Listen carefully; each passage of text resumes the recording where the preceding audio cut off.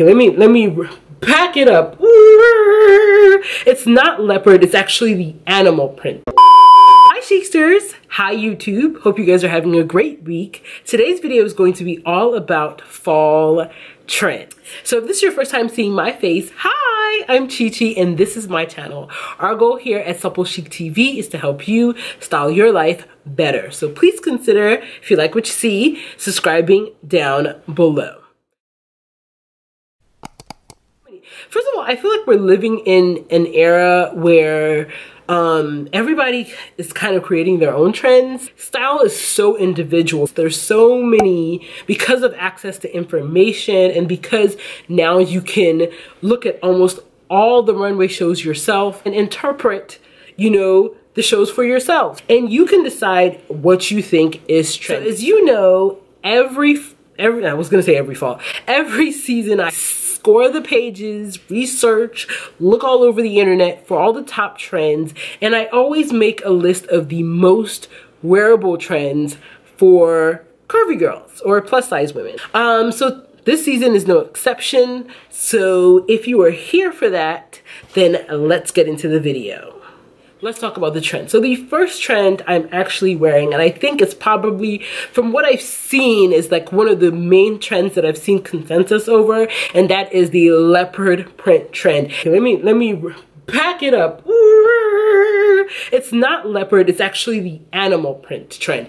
Animal print is huge for fall and winter, and I feel like it's a trend that no matter your size, you can incorporate, because you can incorporate it in so many different ways. A headband, a bag, a scarf, shoes, you know, a shirt, pants, a full-on leopard outfit with a coat as well. You can if you want to. So an animal print trend was pretty big, and one of the main prints was definitely the leopard print. And honestly, I kind of knew that it was a trend, because when I was looking through the Nordstrom sale catalog, I saw that there were quite a few shoe options in the leopard category. Not just leopard, there was also the giraffe print that I saw a lot of, and also like the cow print. So the giraffe, the leopard, and the cow print, those were the three main animal print. A lot of us already have leopard print in our wardrobe. I have a belt, I have this top, you know, and I have shoes in leopard print.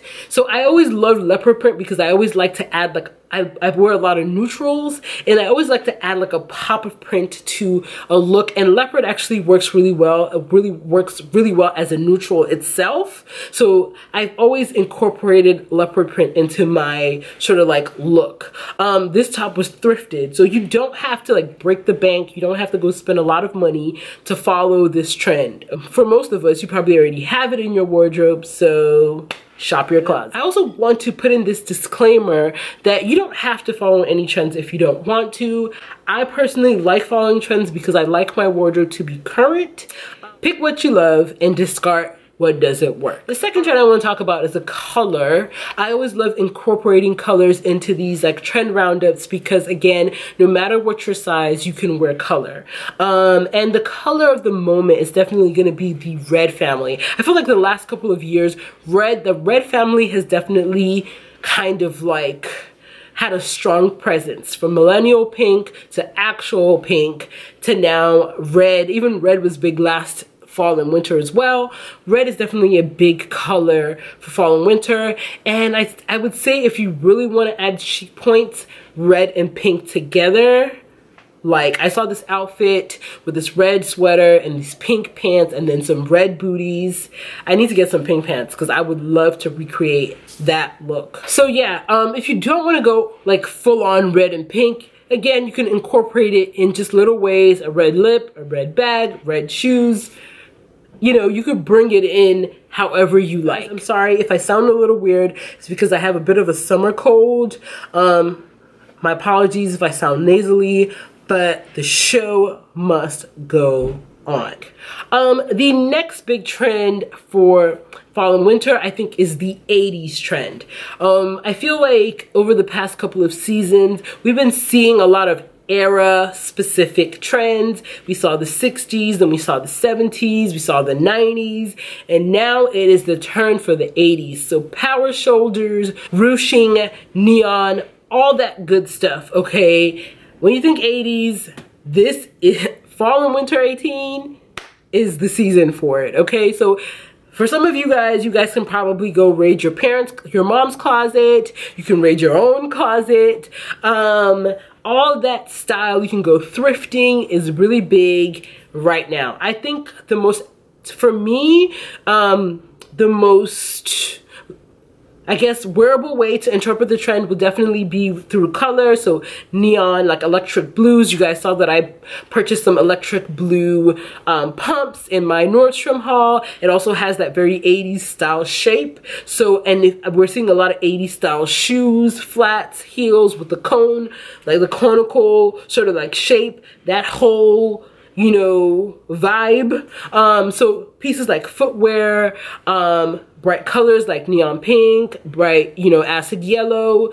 Also, you could also pick tops with like full voluminous sleeves. I love tops with full voluminous sleeves and voluminous shoulders. I have a very, you know, narrow shoulder, so I'm totally open to exaggerate it. It would actually help balance out my hips. You definitely want to avoid looking too costumey, so I wouldn't do like a whole 80s like suit from the thrift store. I'd probably break it up.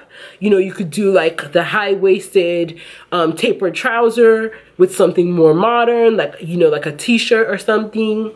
And then you can do the blazer with like a more modern cut of jeans, like a straight leg. So you can, you know, have a little bit of fun.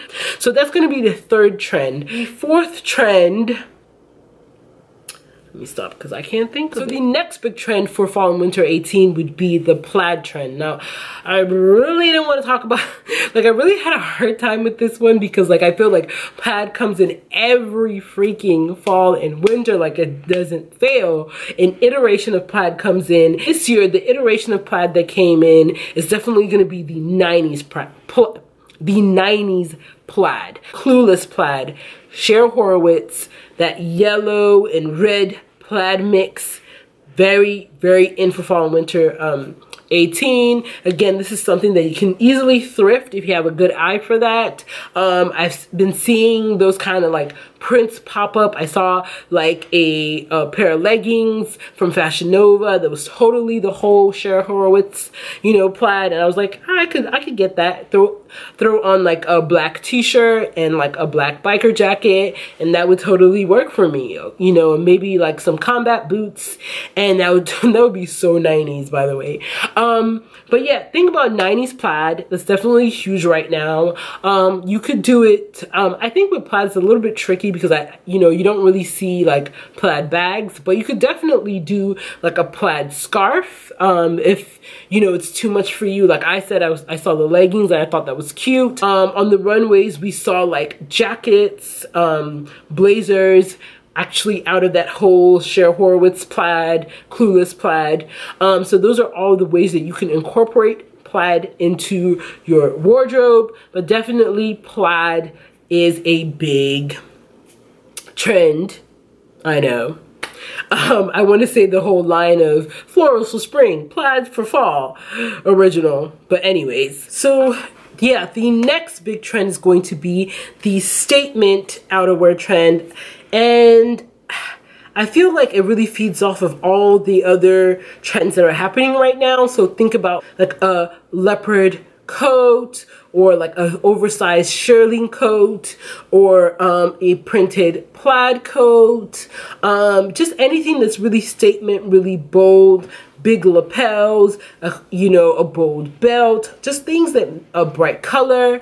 Statement outerwear was definitely seen on many runways. So guys, that is it for my top wearable fall and winter 18 trends. Did I miss one? How do you feel about trends? Are they a yes? Are they a no? I know for some it can be controversial. Don't worry, I'm not going anywhere. Yes, I will be down below. So let's continue that conversation. If you like this video, share it with a friend, and don't forget to rate, comment, subscribe, and share. And until next time, stay blessed. I don't know if it's the 20s when they did the silky dresses, but it is this gorgeous, ruffled,